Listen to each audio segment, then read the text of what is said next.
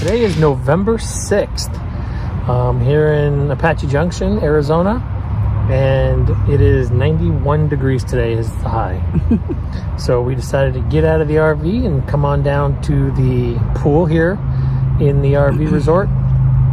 It is a heated pool. They've got a jacuzzi, a little too warm for the jacuzzi. We have been in there a couple times at night though, so far. Pool's great. It's nice and refreshing. It's not too warm. It's very nice. Yeah, very clean. But yeah, it's a nice relaxing day. We are going to go ahead and give you a tour of this awesome RV park here and let you guys know what we think about it and everything else. All right, I want to tell you about our campground here in Apache Junction. This is Campground USA. We've got 129 full hookup sites here, both pull-throughs and back-ins. They've got a huge clubhouse, a nice heated pool, spa, pickleball. All the roads are paved. All of the spots are gravel with a brick patio. And it is just a beautiful place. It really is. It is dog friendly. They have a dog park on property. You are close to the freeway, but the noise really isn't that big a deal. You've got a huge laundry room. I think there's 8 washers and 8 dryers, and it takes money, or they've got this app that Lareka tells me about. She puts money on her app and can just program it right into the washer and dryer and pay for all of our laundry there. And apparently it's not that expensive because she doesn't really have a problem doing all of our laundry here. There's a horseshoe pit. There's 2 different sets of showers, one over by the pool and then one over on the other side of the park over by the main office. They have daily rates, weekly rates, and monthly rates. We have just been very happy with it so far. We're here for a total of almost 3 months. So yeah, if you're looking for a park out here, go ahead and check out Campground USA. I mean, Apache Junction, Arizona, a lot of people come out here. A lot of people spend the holidays and spend the winters out here. So there are dozens upon dozens of RV parks all around this immediate area. And this is the first one in Apache Junction that we've ever been to. But we like it. We really do. It's so funny because 3 weeks ago we were in Oregon and it was 58 degrees and raining and cold, and we had our heater on every day. And we get back here and we've had the air conditioner on every day. We've been in the pool and the jacuzzi and everything else. So it kind of tricked us because it came down and then it went back up. Now I think after tomorrow it's supposed to drop into like the low 80s, 70s. So we'll be good.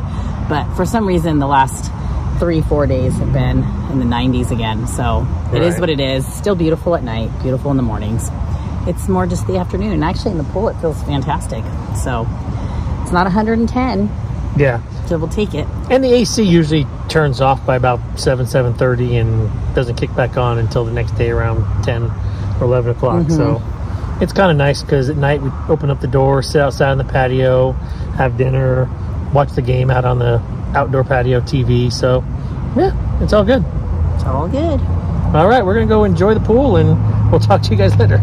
So we are in the process right now of hanging up pictures and doing pictures inside the RV. Started a fun project. Very fun project. So we just returned back to a home base of Arizona after about almost 5 months on the road. Right now it's almost the middle of November, and we decided to go through our phones and pick out all of the pictures of all the great places that we visited in the last 5 months and start printing pictures. Well, and kudos to Kevin because he really pushed me on this one. And I have a tendency to procrastinate, and only because I get so overloaded. And we had so many beautiful pictures, and we knew that we had to narrow it down because the RVs are small. Even though ours is big, they're small. They don't have a ton of wall space, and so I knew it was going to be kind of a daunting project. But we did it, and we ordered the pictures, and we actually went through a whole process with the frames as well. So we ordered from Amazon a bunch of these frames, and they come in, I want to say 3 different colors. I know there's black, there's white, and I think there's like a wood coloring one. We did white. White brightens things up. So, and it kind of matched our RV a lot more. So we did white, and they're really light, which is fantastic. They don't have real glass, which we like. We ordered 8x8s from Sam's Club, and they really so excited with how they turned out. Like, I love this one. Ooh. Yes. The Grand Tetons. And if you follow us on Instagram and Facebook, I'm sure you've seen a lot of these pictures posted, but like, it's so different when they're on your phone and you think, gosh, they're beautiful, but what are they going to look like printed? And I'm so impressed. I'm so excited for it. So I am labeling them all on the back because I don't want to forget where these were, and I also don't want to forget the time of year we went. Yes. So I am doing that real quick, and then we're going to go ahead and take our frames, frame them all, and then we shall figure out where to put them, how we want to arrange them in the rig. So. Yep. And we will be showing you guys exactly what the brand of the frames are. They're not sponsored or anything, but we will definitely put a link down below in the description to the frames, especially if we like them. And again, like Lareka said, the pictures are just Sam's Club photo. Sam's Club. Go through there, upload them, and then you crop them and you tell them what size pictures you want. And then the frames actually come in boxes of 9 on Amazon, and we'll go ahead and link that down below. So if you're interested after you see our finished product, if you want to try to do the same thing, click on the link and go for it. So we're going to be sitting while here for the holidays, so we'll have to see down the road how they work out with traveling. So far we're pretty okay with them. They're really lightweight, like I said. That was our big thing, and no glass, and so we're going to go from there. After we get them all up, we'll kind of show you how it all worked out. And coming up in a couple weeks, we're actually going to be doing a tour of the RV and showing you guys the entire RV. We've owned it now for a little over a year, and we've never given you a tour of it. So we will give you a tour. Bits and pieces. Yep. Right here, live, the first one. See how it works out. Place the picture inside the frame. Put the backings back in. They come matted if you don't want to do an 8x8 and you want to do a smaller, which is kind of cool too. So you could just put it in that little framey thing. And then you take the lightweight backing, and you see all the little knobs on here, and you see all the little tabs on the frame. You just snap the whole thing back into place, and that's it. Nice and simple. There we go. Our first picture framed is from Equal Estate Park on one of our great hikes. And this is one of the little overlooks. So yeah, first picture framed. Pretty simple, very lightweight. We're happy so far. All right, we're gonna keep working on this and we'll show you the finished product. Got them all framed up. Some examples. Lots of selfies. Well, it's kind of our thing. They were kind of a thing with the stuff, but like so beautiful. And so light. Yes. Which is fantastic. I think these are gonna work out well. So now, as long as they stay on the wall, right? Yeah. So now we're going to figure out if we want to use the stickers that came with it, or we're going to go ahead and just command strip the tops and the bottoms.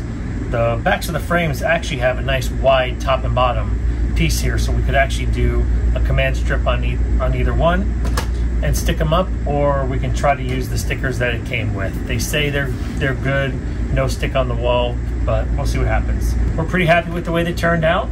So now we're gonna try to sort through them and see what kind of where we want to put them. Doing. Yeah, because basically all the pictures are scenery or us. With scenery. With scenery. So yeah, we're gonna go ahead and put them all up and we'll show you the final result. Little change of plans. Once we got all the pictures in the frames and started walking around and laying them out as far as where we may or may not want to put them, and then we realized we've got, what, about 12 more pictures without frames? Yeah, we just wasn't sure how we wanted to do it. It's so hard to figure out the layout. So we're just kind of setting them at the top of the slides right now, trying to think on the rest of them. We're going to order one more box of frames, so 9. And then, because we have this big wall back here, and we can't even do the bedroom, things like that. Right. So I'd rather have a few more frames, figure it out, and before we stick them permanently where we want them, I want to make sure the pictures that we want lower are lower, and so we'd have to get the frames basically before we stick anything. So we'll get back at it here as soon as the new frames come in. They're supposed to show up in a few days, and we'll put all those together. And then I'm sure it's going to take us quite a while to figure out where we're going to put them all. There's a lot of pictures, but it's a big RV, and it's just something that we've always wanted to do, and have lots of pictures of all of our adventures up on the wall. So we're going to finish this project in a little bit. You're not going to have to wait very long because we'll be starting it right now. It's been a couple days, since we started our picture project, and now pretty much it's done. So for the most part, it is done. Yeah, we got the majority of them up. I think we have like 6 pictures left, but we have to hold off on those until we get our family picture done during Christmas season with the boys. And then we're going to put a family picture up, and then we'll put the rest of the pictures around it. Or figure out how they're going to, the layout. Yeah. So, you know, last few pictures are kind of hang tight, but for the most part, the picture decorating is done. All right, guys, we'll see you in a little bit. Good afternoon, everyone. So today we are at my sister's house, and we have all gathered at her house to do our family tradition of making the homemade raviolis for our Christmas dinner. I'm going to show you how that's done. I'll show you the stations. So come inside. Here is the main room. Sorry, it's a little loud because everybody's gathered in the kitchen right now. My mom is making the dough. But anyway, it basically starts at this table. We have 3 pasta machines. This is where we'll roll out the dough and make it nice and long and flat, so we can have toppers and bottoms and tops for the raviolis. So who sits at this station? Me, Kevin, and our brother-in-law, Ricky. And we've done that for years and years. So we are the dough rollers of the family. And it's funny because when everybody comes in, we've all been doing this for so long that when everybody comes in, they're like, they go to their spot. They know exactly what they are. So anyways, all right. So after the dough is rolled out, it goes over to this table. And these are our stuffers. The dough will go on to this tray right here. They indent it very lightly with this. They just put this on top to create kind of a small little, it's not even a hole, just an indentation. And they'll stuff it with the filling. The filling is in here, I'll show you. This is the cheese filling, but we also have a spinach and meat filling. The spinach and meat is very traditional in the family. Cheese came along quite a few years ago, but I can't remember how many, but the spinach and meat is how my grandmother did it, and probably her grandmother and all that. That's what we knew as kids growing up. Cheese came later. And cheese is quite the favorite, but I still love the traditional. They're both really good. Anyway, so after they get stuffed, they get another topper of dough, and we put it on top, and then they go over to this table. And on this table, the rollers will roll it really hard. And you have to get the indentations, both pieces of dough and the stuffing, the indentations. So then they'll go over here and they pop them out, and they'll put them on these trays, and then you'll see the pad of paper and pen, and that's where we keep track, so we know how many we have. I believe we bag them in bags of 25, the counts. Most of the time we freeze them. There have been times we've done them really close to Christmas, not very often, just because so much is going on, and then we can use them fresh. But anyway, that's the process. I'm sure we'll show you everybody doing it once we get started. All right, here we go. I'm gonna start rolling the dough.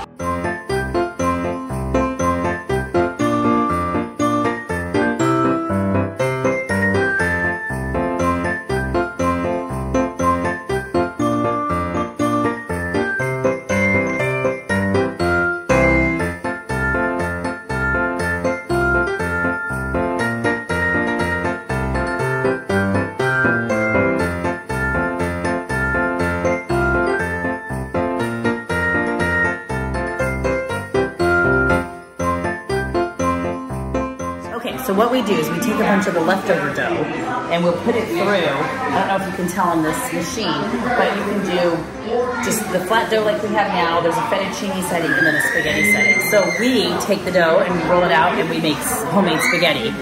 So we'll make a big pan of sauce and the spaghetti, and then we all eat fresh spaghetti. It's part of our tradition. Tonight. Tonight, yep, yeah. Fresh spaghetti tonight. So that's what we're doing. We're rolling out the spaghetti.